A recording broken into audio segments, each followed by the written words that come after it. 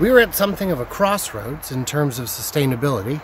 Let's talk about that real quick. I'm Brian. Welcome to my Tesla Weekend. In the 1800s, and even into the early 1900s, redwood logging was a thing. They took these trees that were 1,500 years old, 2,000, 3,000 years old, and just chopped them down. Now, if a tree takes 1,000 years to grow and you want your forest to be sustainable, it means you can only chop down 0.1% per year, replant them, move on to the next section. It doesn't really work great on that kind of time scale, especially when it comes to humans.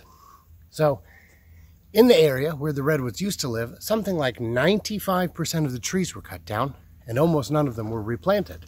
So you end up with big bad boys like this guy right behind me that you can see are among the few remaining. And it only remained because it was knotty and ugly. It didn't have good straight wood to cut. So I bring this up because we're at another crossroads right now. We're doing the same thing with our air and our water and our land. We're polluting the hell out of it. We're destroying our climate. We're killing ourselves.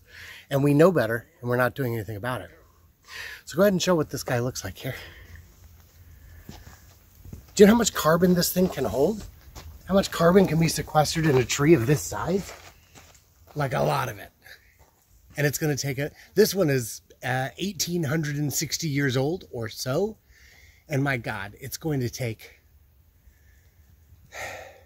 geological timescales for a forest like this to regrow. And it's just not going to happen.